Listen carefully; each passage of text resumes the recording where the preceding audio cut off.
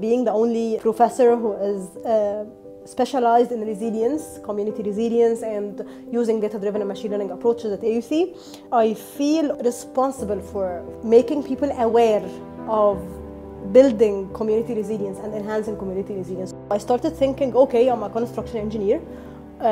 My work is all about like community work, not only at a building scale, but also at a community scale.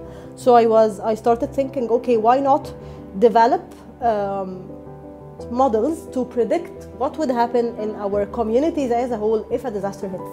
So a natural hazard is basically any sort of hazard or something that can cause risk for people or communities. So for example, a flood is a natural hazard.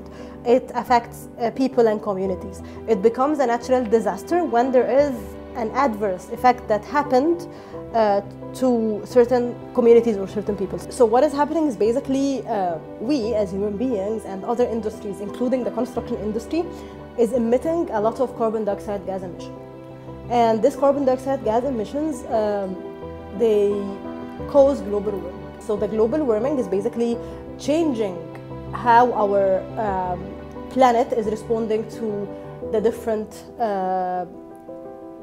temperature and precipitation related matters. I'm helping to bridge the gap between industry and research.